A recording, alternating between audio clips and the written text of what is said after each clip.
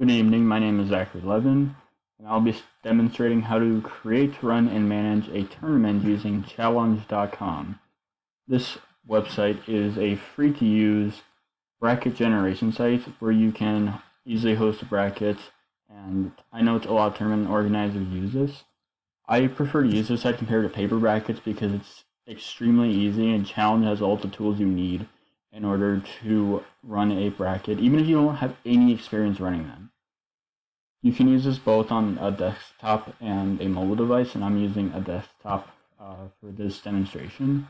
Now, the first thing you need to do is to go to challenge.com, and you're going to be brought to their homepage where you can use a bracket generator, and that would be only for like a sample, but we're going to be creating a tournament and running it. So click on create a tournament. You're going to need to create an account, but for the sake of the demonstration, I'm not going to ask you to do that. And I already have an account, so I'm going to log in. And so you're going to be brought to the Your Turns page, and then you're going to go to create a tournament. Now you can use this is mainly used for video game tournaments, but you can use this for like other competitions. This is just a bracket generation site. So you're going to need to have a tournament name. We're just going to put in example, and you can shuffle the URL to be whatever it is. So you can paste it wherever you want. You can set a optional description that's not necessary. And now, as I said, you can do this for video game tournaments mainly, but you can use this for other games as well. So like, let's put in like hockey or something. Let's put in air hockey just for the sake of it. And then there's different tournament types. There's single stage tournament, which is like a single elimination or double elimination bracket, or two-stage tournament, and that's like pools or like group stages, and then you move on to an actual bracket form. For the sake of this demonstration, we're going to be doing single stage, and then we're also going to be doing single elimination format. And we can include a match for third place, but this is just a quick demonstration.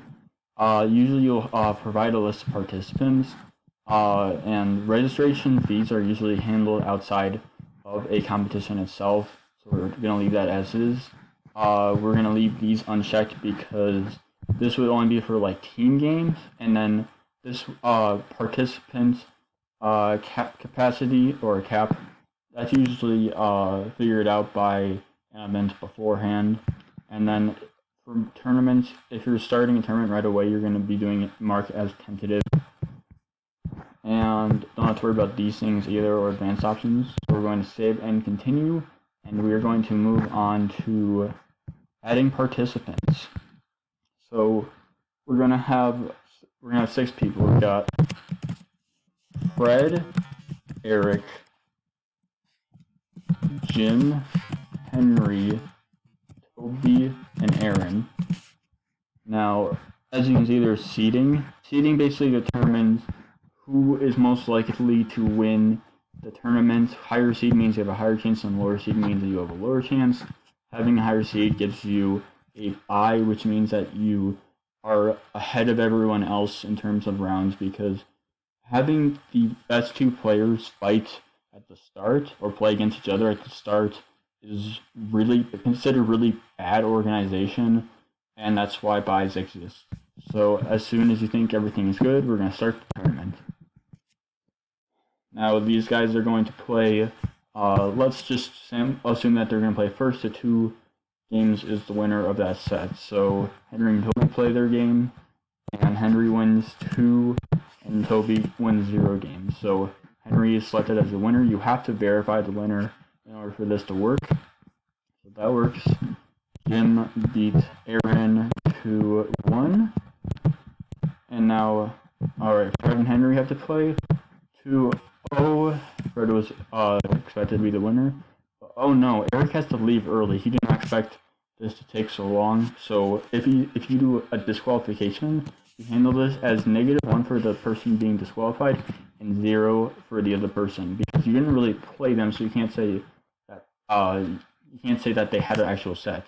So now let's say they're playing first to 3 games. Fred he won 3 games, and Jim won 2 games. And congratulations to Fred, he won the tournament, or the competition.